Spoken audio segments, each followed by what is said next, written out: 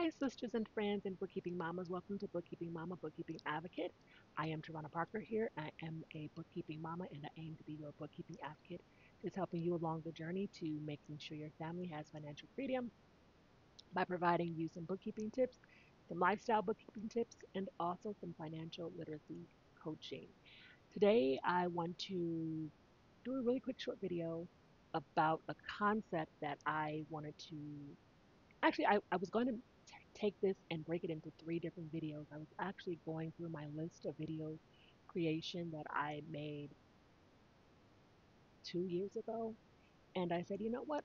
I'm going to just combine those three topics. So the gist of the video is looking to the future and how we prepare for the future. So there were three things that I wanted to talk about. And the first one was stop secret spending. So when we think of the fruit of the Spirit in Galatians chapter 5, we think of love, joy, peace, patience, kindness, goodness, faithfulness, gentleness, and self control. And that was the NIV version. We may have love, joy, peace, long suffering, goodness, faith, gentleness, and temperance, meekness. I almost forgot meekness if we're using the King James Version. But ultimately, when we are doing secret spending, and by secret spending, I mean those kind of spending binges that people go on when we don't want our husbands to know what we're doing. So we're sneaking and we're spending money. We have separate accounts. We're doing certain things, and we're just trying to be elusive with everything we're doing. And I'm not talking about we're spending money on a surprise birthday party for our dear husband. We're not talking about that. We're talking about purchases that we're hiding, funds that we're hiding. The best way to prepare for the future is, first of all, be honest, come clean, stop secret spending. The second way is to put your measures in place to help you to stop any secret spending or to stop overspending, whether it's secret or not. So, for example, preparing for a future event. Let me just take a step back. Preparing for a future event could be something good. I'm preparing for a car. I'm preparing to send my children to college. I'm preparing to leave my children a legacy. It could be something that is not so happy. Maybe your mom's sick and you know that eventually you're going to have to go and take care of her or move her in with you. Or you may just have to go up and visit for a funeral, or perhaps you have an aging grandparent, or something along those lines where you know you're going to have to prepare for something. Um, One of the key tips that I have is if you have the issue with spending, then change those passwords where you access some of the things. So, for example, your password may be college prep. And so you know that when you log in, when you type in college prep, it kind of gets your mind to a place where, oh, I really need to be mindful because I am preparing to send my child to college. You may have something like they deserve better 101 exclamation point for to remember that your children do need you to leave them something or your children need to be taken care of. You may have something like remember mama or remember daddy because you know that you really need to start preparing to take care of them as they're aging or whatever is going on. You may have trust and obey to help you bring you back to the point of just, hey, let me just really trust in the Lord. Me having these desires to continually purchase something that I'm maybe not going to use anyway. Am I really trusting? Do I have the self-control that the scriptures speak about? Do I have peace within myself, peace that surpasses all understanding? Why am I doing these things? And so when you're putting in those passwords, it can help to bring you back to where you are. And I know nowadays you don't have to type a password in every single time, but that's something that you can also set. Maybe you set it to where um, it doesn't remember your laptop, it doesn't remember your cell phone. And so each and every time you have to put the password in. I'm thinking of the scripture where Paul's talking about beating his body. And uh, these kind of things seem tedious, but ultimately, when you're running a race and you're trying to be better, then you put in the work. You work different muscle groups. And so, yeah, we're at a place where we're not out smoking. We're not drinking. We're not at the club doing, those things that people talk about. We're not stealing. We're not murderers. These are still points of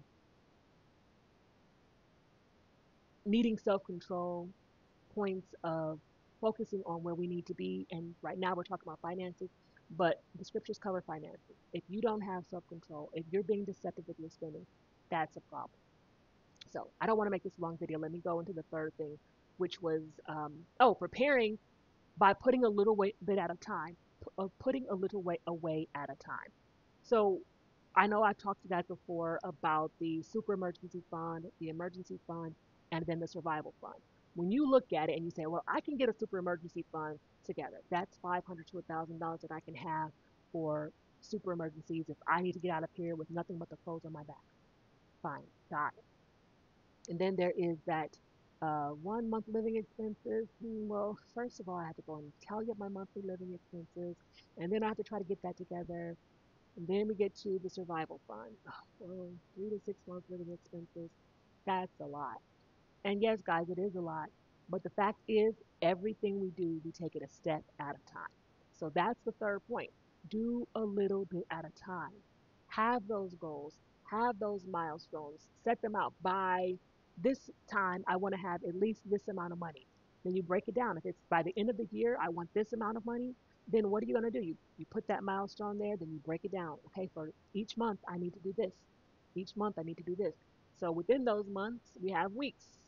Thank the Lord for seasons and times that we can monitor these things and we can measure how we're growing. This is all that bookkeeping. We're measuring our transactions. So each month, what do I do each week to make sure I get where I'm needing to get? Okay. And then each week, there are days within the week. What do I do to make sure I'm getting where I need to get? And then, of course, there are hours and minutes within the day. What am I doing? There's a saying, and I don't have a copy of the book right now, but inside of the book that I've written, there is, which has nothing to do with finances, but everything to do with organization. And I'm not perfect, and that's another reason. That's another video I just released. We'll talk about that another time. Um, but in there, there's a quote from a businessman entrepreneur who says, "Never start your day before it's finished." And what he means by that is never start your day before you've finished planning out your day to the detail, and to the minute what you plan on doing. Because the only way you're going to be prepared for things that fall outside of that is to have been prepared for the day in the first place. So, again, I don't want to make this a long video. 3 things to help you prepare for any future goals, be they good or bad or positive or negative, is to one, stop secret spending, two, put measures in place, and in particular, we talk about different passwords, and then finally, three, make sure you just do a little bit at a time to reach your goals and set yourself up to accomplish those goals. I think that's it. If you guys have any questions, of course, leave them in the comment section. That will help the algorithm alert more people of the videos. While you're down there, please like the channel, subscribe to the channel, share the channel with someone else who you think could benefit from the information, and then go ahead and hit that notification bell so that you are alerted whenever I upload a video. Other than that, you guys know I'm here to help you to avoid generational paycheck to paycheck living, or worse, generational poverty, by helping you be the kind of helper to your husband who will help protect your family, nix your mortgage, defeat your debt, tame your taxes, make more, and live free. You guys go ahead and keep your money safe, but more importantly, keep your soul safe. And if you want any information about that, check in the description of the video. Let's have a good day. God bless you.